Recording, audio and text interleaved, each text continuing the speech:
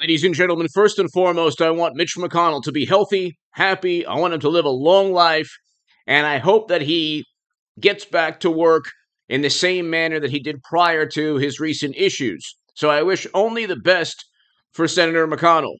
That being said, although we disagree on politics, I want him to be healthy and happy and live a very long life. That being said, however, it's only a matter of time before Rick Scott or a Republican senator that is aligned with Trump, an ally of former President Donald Trump, takes over. When Republicans lost Georgia and Arizona, they did not do so because of Donald Trump. They did so because they stood by as Democrats for 6 years, 7 years, but for 2 years with a special counsel with Robert Mueller, basically accused the Republican president. So Republicans in the Senate and Republicans in the House under Mitch McConnell and under Paul Ryan allowed Democrats to investigate Donald Trump, a Republican president, because Clinton and Democrats purchased a Steele dossier, which was a complete fabrication, completely debunked immediately after it was utilized to investigate Trump, only full of false information, completely made up fantasy, probably about Bill's life, the life of a Democrat anyway. It was complete nonsense, the Steele dossier. But the Federal Bureau of Investigation under James Comey and others utilized the dossier. And they accused Trump of things he didn't do. They said he was a Kremlin operative. He never was. He was never working with another country. That was the epitome of information that misinforms. And Republicans stood by.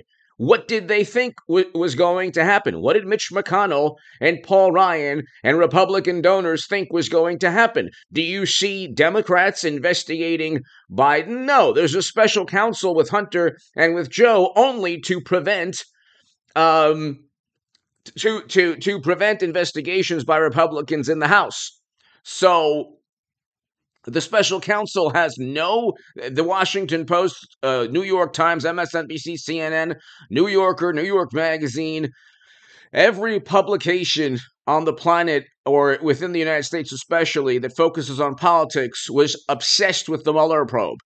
The special counsels into Democrats have the media have zero interest in these special counsels, and so it's completely different. So if you're a pundit on the left, you could say, well, they're special counsels against Biden also. No, completely different. They were obsessed.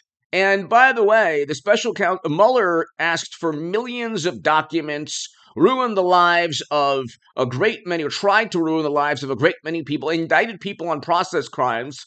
Okay, so nobody was working with the Kremlin, but they indicted people on allegedly lying to the Federal Bureau of Investigation.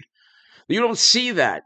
There were no congressional subpoenas being honored when it comes to a special counsel. A special counsel against Hunter or Biden for classified documents, I don't believe has asked for anyone to testify yet.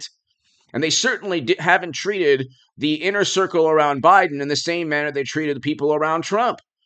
So then you wonder why Republicans lose major elections in places like Arizona and Georgia, both red states. Hit subscribe to this channel right now, ladies and gentlemen. So Republican leadership is very close. He's essentially going to retire soon, and I wish him only the best. Like I said, happiness and health and prosperity for Mitch McConnell, although I disagree with him. But here, Mitch McConnell says he supports Mueller investigation. May 24th, 2018. Well, again, what did you expect? The Republican Party would rather lose than have record low poverty with Trump and a foreign policy that brings home Americans. The Doha Agreement and other theaters of conflict, Trump brought home Americans. He is the anti-war choice. If you don't believe that to be true, then you really don't know much about politics. If you are against never-ending military conflict, then vote for Trump. If you don't mind Americans being sent everywhere on the planet, then vote for Democrats or a person like Paul Ryan or Mitch McConnell.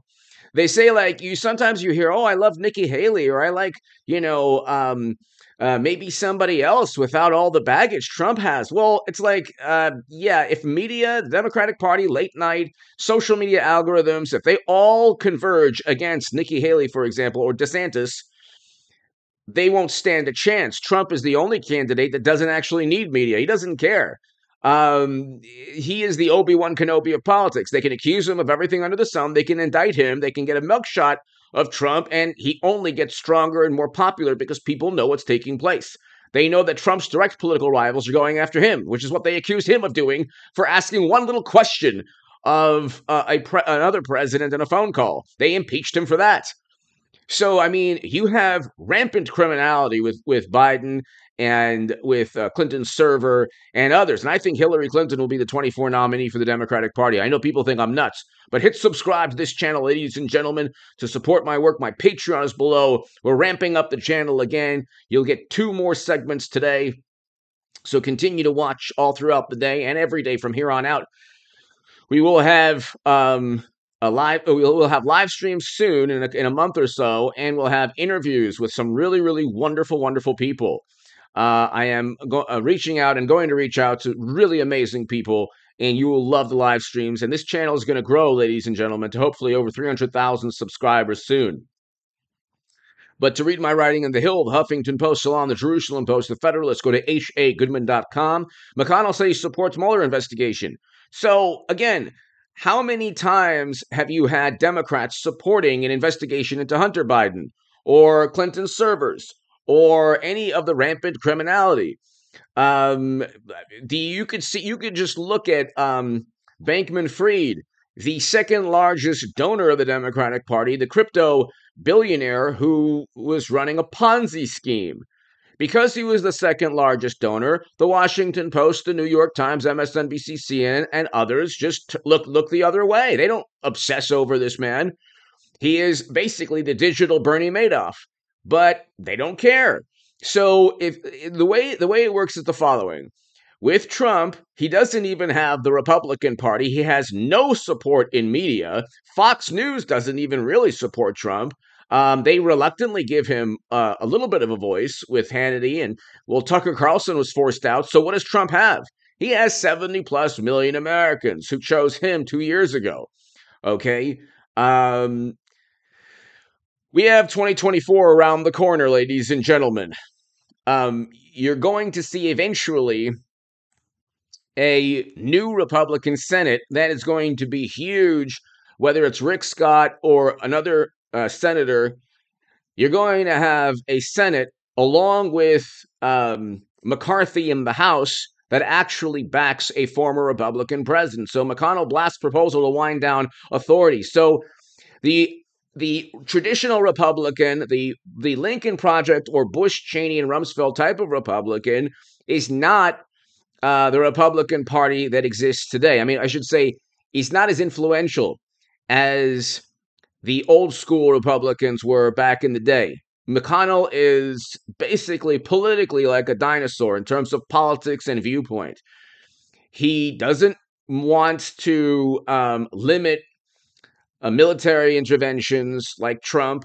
He actually is against the withdrawal of the AUMF, the authorization for use of military force, which allows the president to unilaterally do a bunch of things in terms of a military conflict that circumvents congressional approval, sending Americans anywhere in the world at a moment's notice because of, obviously September 11th, 2001. So the AUMF was implemented after that absolute catastrophe, and it gives the president far too much power to send Americans anywhere in the world. Well, Republicans like Mitch McConnell oppose that. You don't want that type of Republican anymore. You want a Republican like Donald Trump, who, with the Doha Agreement, Abraham Accords, record low poverty, he got us out of military entanglements and he was against interventions. And he said many times, the catastrophe and the conflict and the quagmire in Europe would never have happened had he remained president. Anyway, give me your thoughts below. McConnell is on the way out. I wish him only the best in health, and we'll have a new Senate backing Trump. That's going to be huge for 24. Thank you. Hit subscribe.